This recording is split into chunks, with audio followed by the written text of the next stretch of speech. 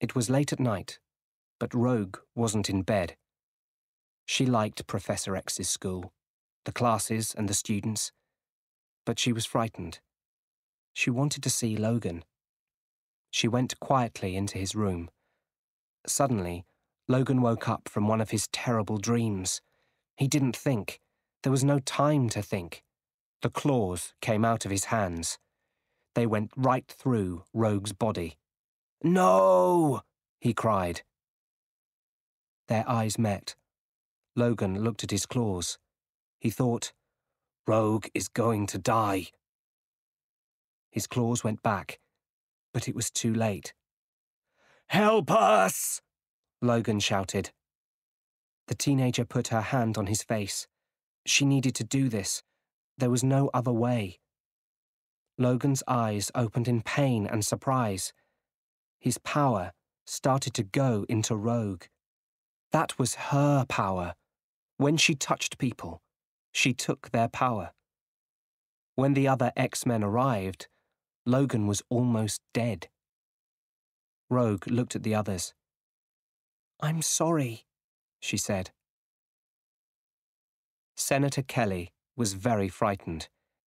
His body was different now because of Magneto's machine. Every day, it was more and more like water. "I must get out of here," he thought.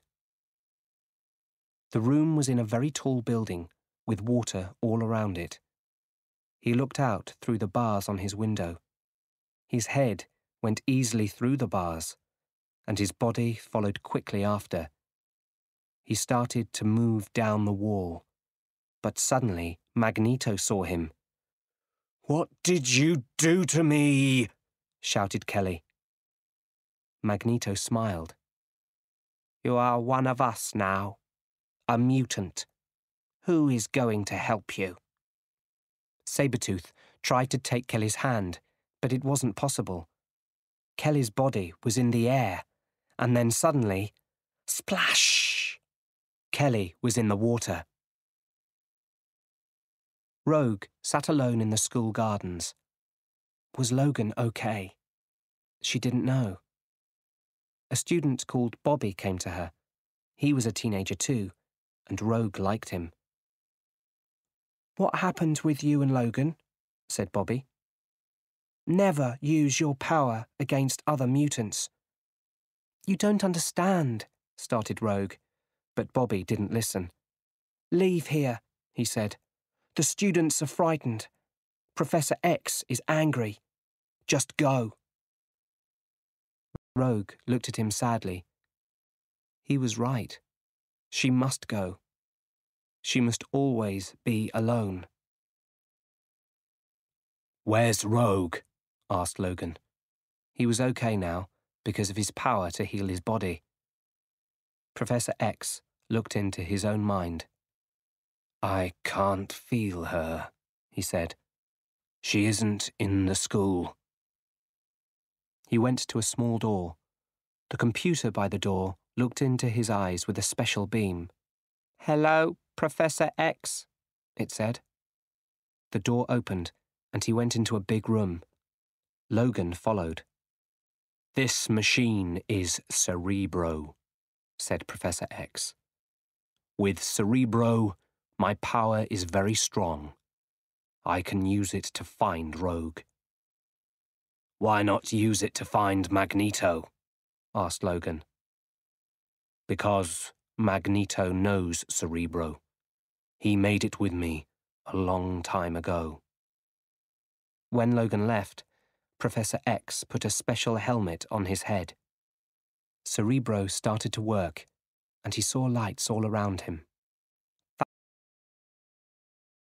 Thousands of lights. Each light was a person, and they were all mutants. Professor X had a difficult job, to find Rogue out of all those mutants. But his mind was strong. Very strong with Cerebro's help. There, he saw her. "She's at the train station," he told the X-Men outside. "Storm and Cyclops, go and find her, please." but Logan was already on his way.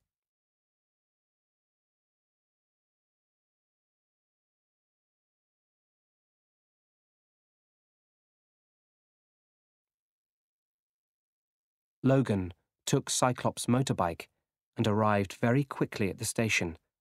Rogue was already on a train. Logan sat down next to her.